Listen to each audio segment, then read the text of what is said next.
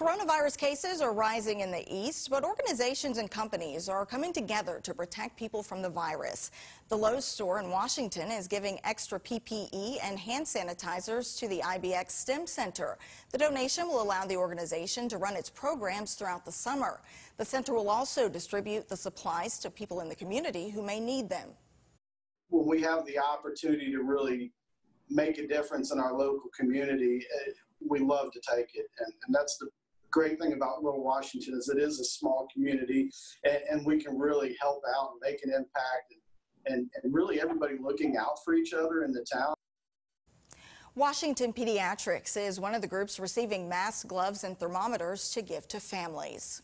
Community groups are teaming up with Greenville Police to give free bikes to families. 9 on your side's Madeline Ashley shows us today's giveaway.